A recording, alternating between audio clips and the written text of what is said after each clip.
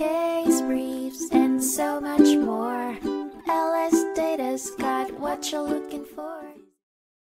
In Montana v. Egelhoff, a 1996 Supreme Court case, the focus was on the idea that while defendants have the right to present evidence in their defense, this right is not absolute, and states can limit that right if there is a valid reason to do so. A Montana law prohibiting the use of voluntary intoxication as a defense in criminal cases was challenged by a defendant who argued that it prevented them from presenting all relevant evidence and violated due process. The defendant was implicated in the fatal shooting of 2 individuals after spending a day and a night drinking with them. They were found alive in a car with the victims, shouting obscenities, while the victims lay dead. The defendant's blood alcohol content was measured at 0.36%, and gunshot residue was found on their hands. The Supreme Court ultimately ruled in favor of Montana, holding that the state's law barring the defendant from using voluntary intoxication as a defense was constitutional and compliant with the due process. The majority opinion, delivered by Justice Scalia,